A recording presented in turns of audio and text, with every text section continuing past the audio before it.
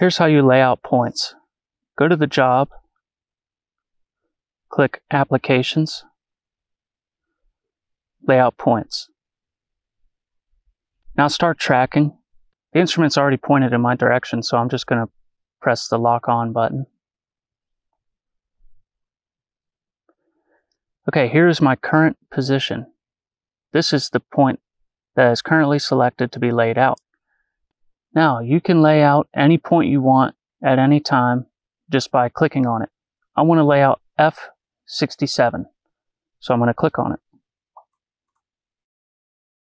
If I wanted to lay out P48, I would just click on it.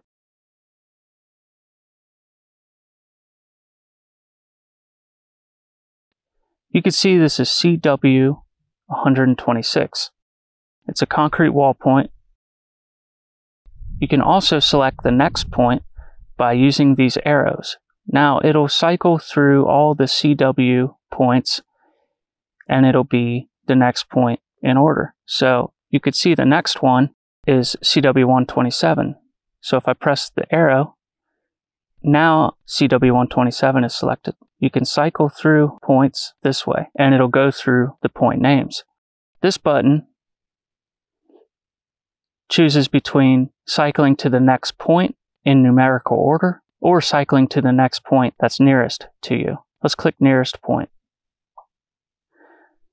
So CW 125 is the closest point to me. If I want to go to the next closest point, I'll press this arrow. See, CW 124 is the next closest point. And I can go back to the previous one by pressing this arrow.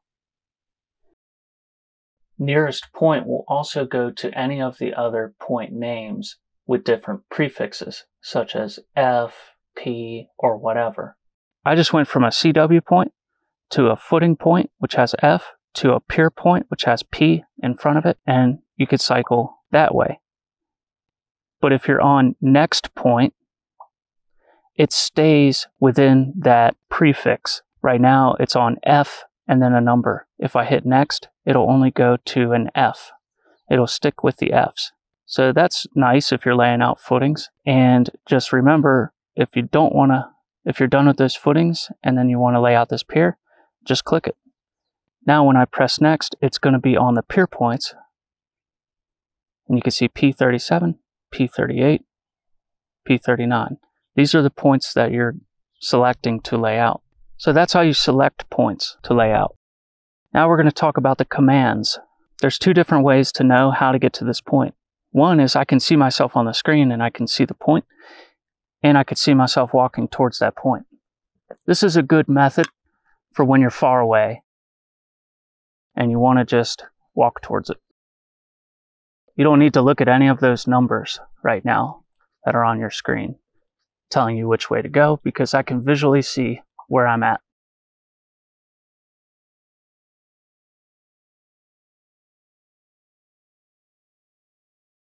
Once you get close, you want to zoom in. Go ahead and rotate the plan so that the top of the crosshair matches your red line. That red line is a line that goes from your current position to the instrument. The reason we line this up is because these numbers are giving you very accurate directions to get to this point. But in order for those to make sense, you need to be facing the instrument because they're based off of looking at the instrument. And you could see that since this dimension is on the right side of this crosshair, that means we need to go to the right. And since this dimension is on the bottom of the crosshair, that means we need to go away from the instrument. And it's all based on looking at the instrument.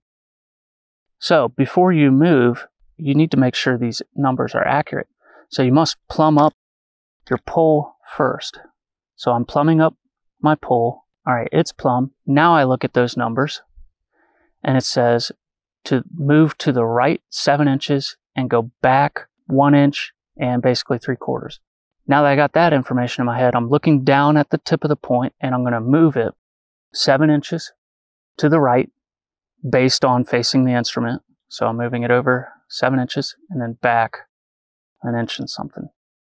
And now before I look at those numbers, I'm going to plumb up the pole Now I'm looking at those numbers. So it's saying go to the instrument 1/8 and go left 3/4. So now I'm looking down at the tip of the pole. I'm going to move it to the instrument 1/8 and left 3/4. Now I'm not looking at those numbers. I'm looking at the bubble and I am plumbing up my pole using the bubble. Once the bubble is good, now I'll look down at my screen. Okay, you've also noticed that it has turned green. This means I'm within my tolerance settings that I've set. I have my tolerance setting to a horizontal tolerance of 1/4 inch. Anytime I'm within 1/4 inch, the screen will turn green like this. Now you can save this point by pressing this button. It gives you a little preview of what you're about to save. It's in tolerance, and we're going to hit OK. Now, if I zoom out, I just saved this point, P39, and it has a green filled-in circle, and that's because this was laid out to within tolerance. If it wasn't in tolerance, it'd be red. See how P38 is a unfilled circle? That's because I have not laid it out yet. I just laid out P39 and I have next point selected as how it cycles through points. So it automatically went to P40 as my next point to lay out. But that's all the way over there and I want to mark P38. So I'm just going to click on it. There we go. Now it's saying go to the right 2 feet 3 inches, go back 1 foot 4. I'm far enough away from it, I'm just going to look at my screen and watch myself move close to it.